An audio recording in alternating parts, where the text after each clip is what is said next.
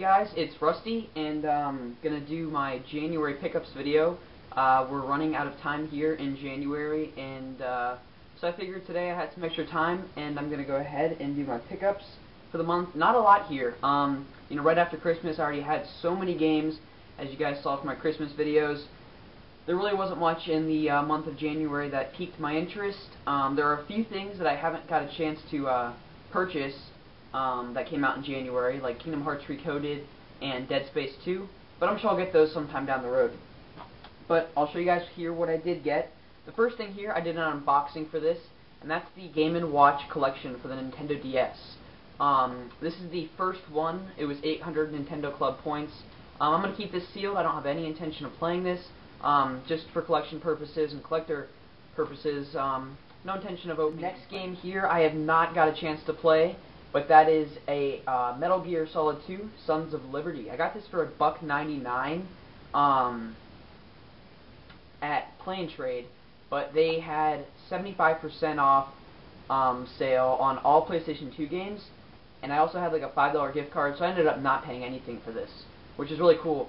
And it's complete Black Label copy. I'm really excited to get into this. I know Sharon, Tiger Fiction's a huge fan of the Metal Gear games, and this one has gotten so much recognition as being like one of the greatest PlayStation 2 games. I don't really know much about it, but apparently it's fantastic, so I'm interested in getting into that. The next game I got, just for collection purposes, I recently, or not recently, but when I beat it, I traded it in. There goes my cell phone. Yeah. Sorry about that. I just repurchased it for collection purposes because it is an incredible game, one of my favorite first-person shooters of this generation, and that's BioShock.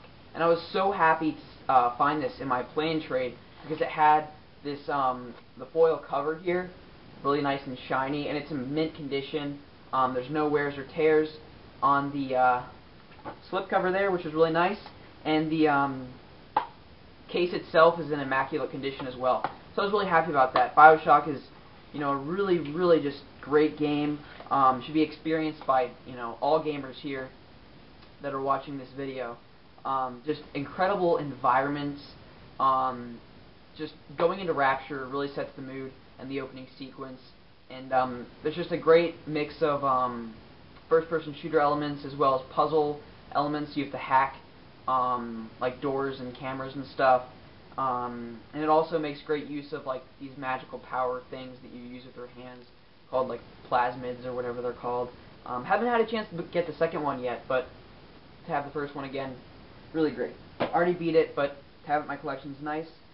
The next game here, I can't even tell you guys how happy I am to finally own this, and that is Kingdom Hearts 2.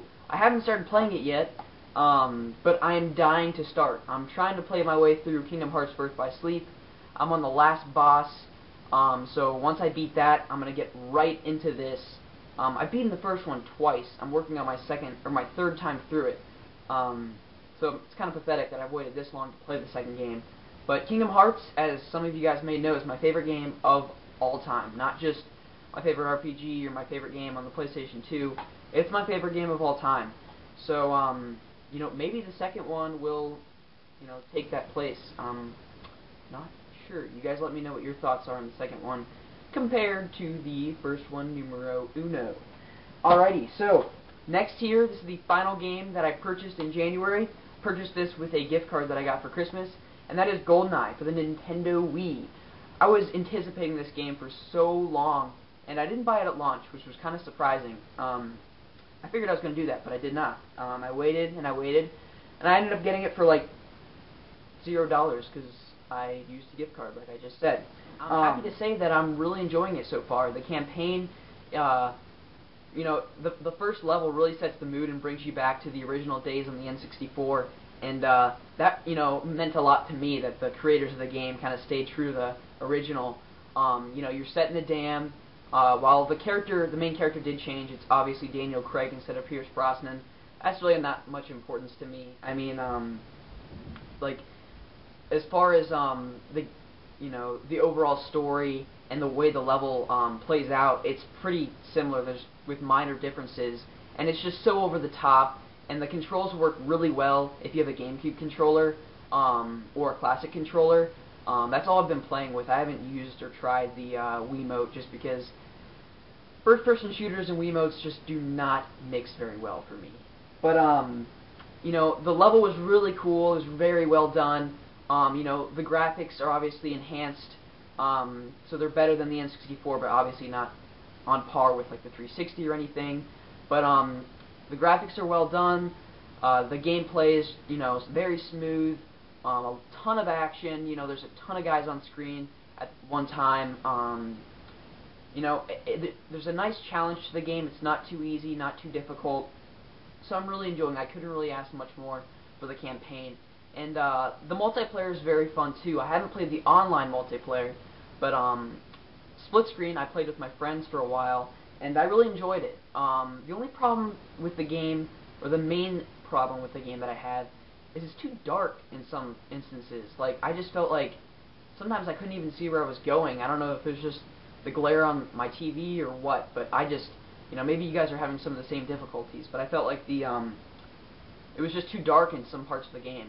And another thing is, on split screen multiplayer, the facility is just so different. I don't know. I mean, I guess that's kind of expected since, you know, it's been like, what, 10 years since the N64 iteration of the game. But this version is just, I don't know, I feel like it's too enhanced. They mess with some of the levels too much to the point where it's kind of breaks that feeling of nostalgia for me, which kind of is why I would have to rate this game a little bit lower than the N64 version, just because it doesn't completely stay true to the original as far as some of the level designs. I mean, I understand that the graphics and everything and some of the things needed redone and redesigned, but they didn't completely stay true to some of the levels, and specifically the facility, which really kind of was irritating for me, because that was the coolest level ever. I remember just going in the bathroom and just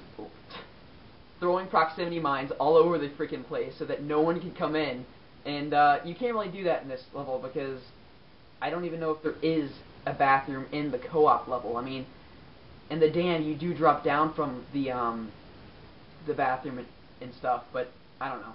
It's just different. It's not the same, which sucks. But it's still very fun, very enjoyable. I have yet to play the online. You guys can let me know how that is if you have played it. I have not yet. So let me know what you guys think. The final thing here, I also did an unboxing. It's actually a peripheral, not a game, and that is the NES Advantage.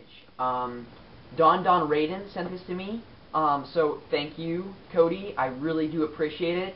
It works perfectly. The box is, you know, not in the best shape, but the controller itself is in immaculate condition. He also sent me 2 manuals for the NES, Monopoly and one other one. I'm not sure. So I'm going to try and scout out those NES games at some point. But that's all I got, guys, for January. Not a lot, I know. You know, I was kind of low on cash this month. Didn't have a lot of hours due to a lot of school. And so that's all I got, you know. I hope you guys enjoyed this. Let me know what you guys got recently, what you're anticipating in the upcoming months. I know there are quite a few games coming out in February. One that really sticks out for me is Marvel vs. Capcom 3. It's coming out February 15th. I already pre-ordered the limited edition from the Capcom store, and that'll be delivered to me hopefully not too many days after launch. And I got free shipping on that, as well as a t-shirt. So I'm so psyched for that. That's going to be just an incredible game. So I'm going to stop rambling. I've already taken enough of you guys' time. Let me know what you guys have picked up recently, what you guys are anticipating, and let me know your thoughts on Kingdom Hearts 2. I'm really interested in getting into that. Cannot wait. So thanks for watching, everyone. Again, thank you for the support. I just cannot believe how many subscribers I've gotten recently. Ever since my Christmas videos, things have just been crazy. A lot of subs, a lot of video views and channel views. It's really great. Always appreciate your guys' support and your feedback. So until next time, guys, I will see you later, and thanks for watching.